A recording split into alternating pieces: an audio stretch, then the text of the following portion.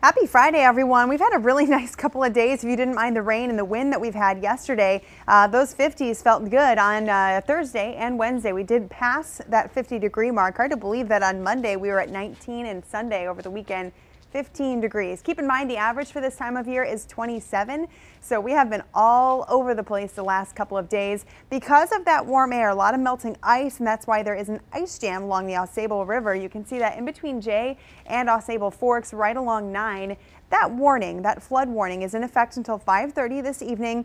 You've got that ice breaking up and accumulating in the river, and that's when it backs up all that water. This is more of a precautionary thing according to the National Weather Service, so just definitely keep that in mind if you're in that area. And there could be some minor flooding in other areas as well because of that melting ice. Good improvement when it comes to that, though, because our temperatures are on the way down, and that'll freeze a lot of our water up again.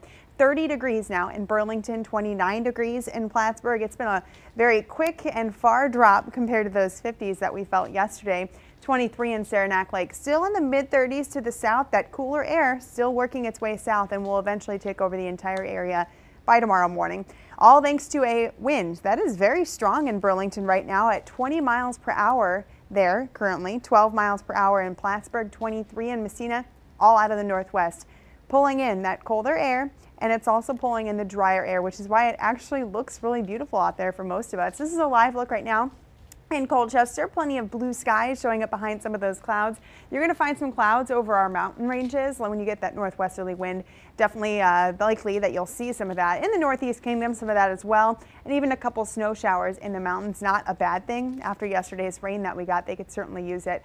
This is a little boundary moving through, causing that northwesterly wind behind yesterday's cold front, but a high pressure system off to the west of us.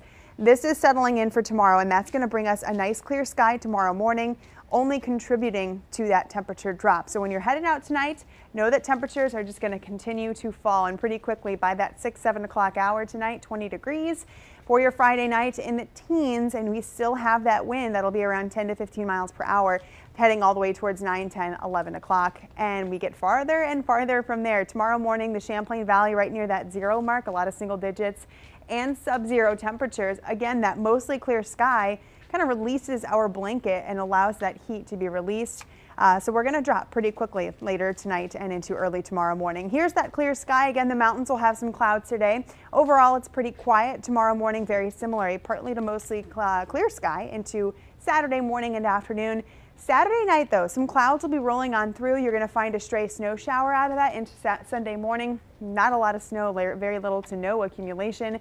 Mostly just that cloud cover, which, as you can see, burns off really quickly on Sunday, and we get a nice clear sky for Sunday afternoon. So the weekend is quiet. It's a big outdoor weekend. People are going to be hiking, people are going to be skiing, things like that.